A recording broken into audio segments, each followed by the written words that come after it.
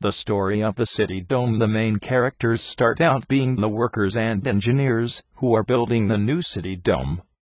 The workers build this city fast with the help of nanobots that I just point out. I do not describe the technology in this book too much. I do not want the reader to get overwhelmed, so I let them imagine the experience for themselves. I start all of my books about Mars with an introduction to bring the reader to Mars, not just put them there. The first inhabitants of this city dome are some of the people that built it. One of the workers brought his wife and daughter to this city dome to live. This young man's wife feels that she has no choice but to join her husband on Mars. Her husband has a room that is part of the underground city in the dome with low-budget rooms. Their little girl is around 10 and needs to go to a school that has not been set up yet in part of the mall. This girl starts her day at one of the many above-ground community centers in this city dome. She starts a computer-generated educational program that finds the best way to teach each student. Her parents start their jobs on the rail line that runs under this city. The main story starts with 3 college graduates that get 6 tickets to Mars as a graduation gift. They bring their girlfriends and look into beginning a life on Mars. Their parents come for the trip, but they stay at the new Mars complex. The group of 6 college graduates get rooms at a hotel in the city dome. The 6 main characters spend most of their first week exploring the city. They find that there are many sports centers that are hidden around the city.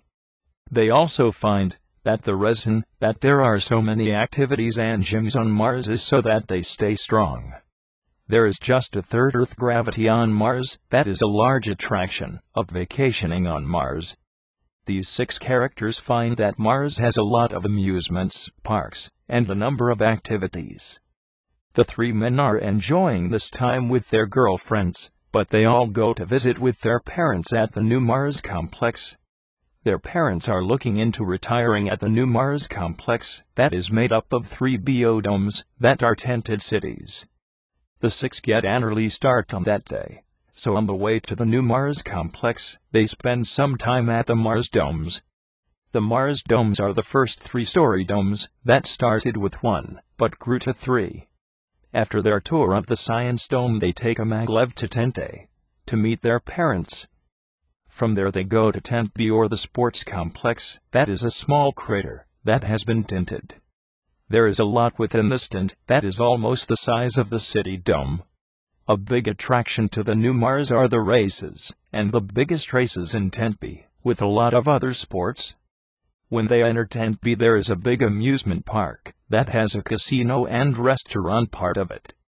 Basketball is big here because of the less gravity, and the extreme sports get very extreme. With a stadium that has mini pod races with motos and ramps in Tent B. They all find things to do.